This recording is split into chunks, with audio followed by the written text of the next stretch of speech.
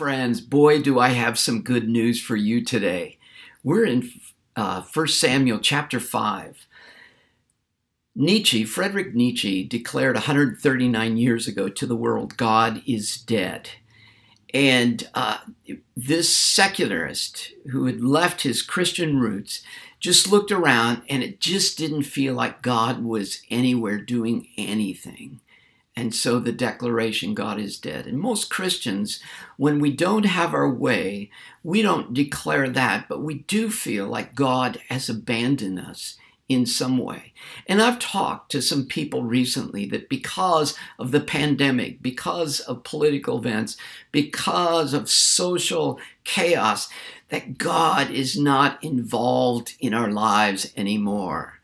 And what really has happened is we've connected God magically with our American persuasion, or we've connected God magically with our personal preferences and thinking that God has to do what we expect him to do. And then it doesn't happen.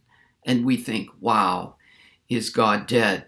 So in 1 Samuel chapter 5, we discover that God is not dead and he can handle himself, my friends.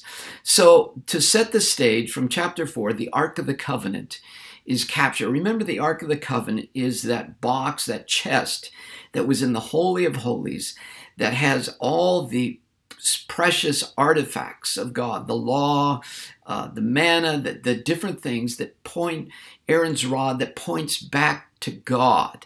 And so this ark is captured. Now, how did it get captured? Because the Israelites mistakenly, they make a bad decision. They take the ark with them into battle. They had lost a battle to the Philistines, so they said, I know, we'll force God to win. We'll put God's arm behind his back by putting the ark with the army. But instead, the ark is captured.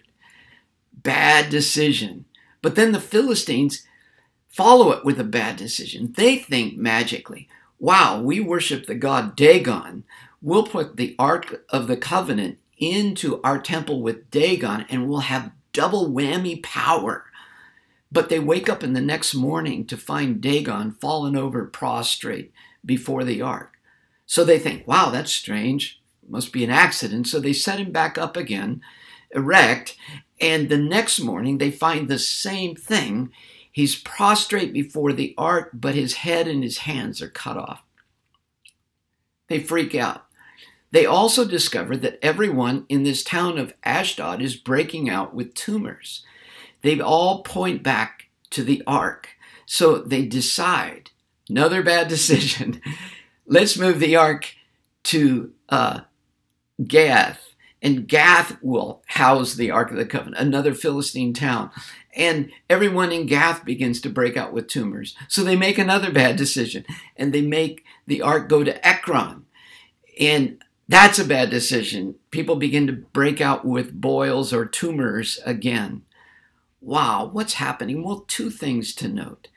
One is we are not people of magic. Magic is making a saying, a potion, words, an action that we believe forces God. God has to do what we want him to do.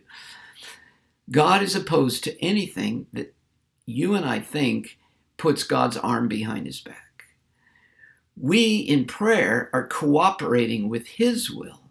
And even when we say the name, in the name of Jesus, that's not like a rabbit's foot. That's not magic. It's in the name of who he is and our faith and relationship with him that we pray in his name. So we don't use magic. Magic doesn't work.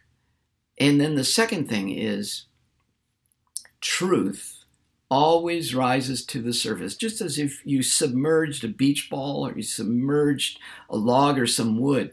It's eventually going to rise and float to the surface. So while you're running around saying, well, I can't go to the restaurant I want to eat at, I can't get my vaccine, I can't do this, I can't do that, my political party didn't win, what am I going to do? God is not running around. God is not worried. God is not frightened. He is on the throne. Paul says in 2 Corinthians 2:14, thanks be to God who always leads us in triumph. This is the persecuted Paul. This is the Paul who will be shipwrecked. This is the Paul who will have a snake bite. This is the Paul who will be misunderstood. This is the Paul who will be rejected by his own people. That doesn't mean that it's the end of God, that God is dead and God is somehow not here present in our lives. Paul states it right. God will always lead us in triumph. We don't lead him, he leads us. And my friends, today, the good news is not only in the end does God win. That means truth, goodness, beauty, love, peace, faith, all these hope, all these things win in the end because God wins in the end.